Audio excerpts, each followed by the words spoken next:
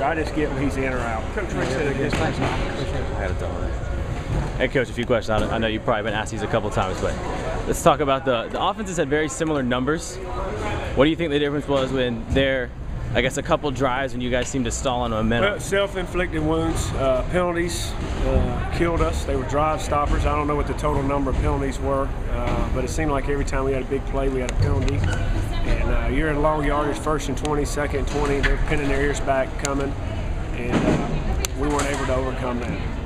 How'd you feel your replacement kicker did in his game of action, getting forced into duty tonight? I thought he made all his kicks that he had the opportunity to make. You know, unfortunately, we didn't get to 3 points when we were down there, but you know, it happens. We still had plenty of time, and we weren't able to overcome that. What's the coaching sort of model trying to get after some of these penalties?